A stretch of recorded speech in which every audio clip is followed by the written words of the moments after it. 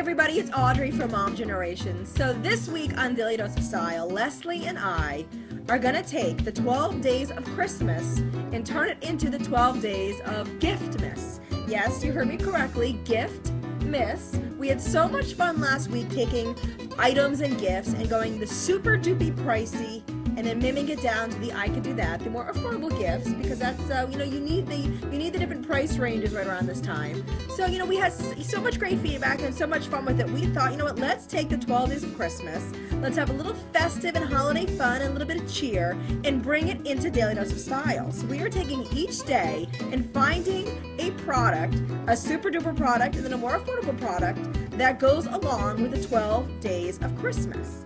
So today, Partridge in a Pear Tree, because that is the first day of the song, Partridge in a Pear Tree, which I will not sing because I will save everybody that pain of hearing me sing. But we're taking today the Partridge in a Pear Tree, and Leslie's going to find a super duper fabulous Partridge in a Pear Tree gift, and I am going to talk about the more affordable gift for Partridge in a Pear Tree. So what do I have on my plate today? I found a partridge bird jewelry tree on Amazon, and essentially it's an acrylic bird jewelry tree with partridges all over the acrylic tree. So it might not be real partridges, but I'll tell you what, every time you're taking off a necklace or a bracelet and you hang it on one of the branches, you will be reminded, I promise you, of the song 12 Days of Christmas, because you'll see all these cute little partridges. So this is our first day. Keep tuning in because we are having so much holiday fun with the 12 days of Christmas and turning it into, oh yes, the 12 days of GIFTmas.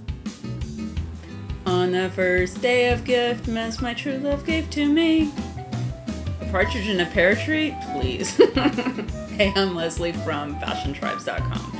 No, I'm more interested in a slightly different bird of prey, a partridge of a more bejeweled feather, if you will, named Solange. Her funky fine jewelry is just fabulous. These statement necklaces, to me, are worth committing very un-GIFTmas-y crimes for. And actually, one of her necklaces is in the new Sex and the City movie. Now, pear trees. I really think that the juicy pear jelly bellies count, don't you? So, real candy, eye candy.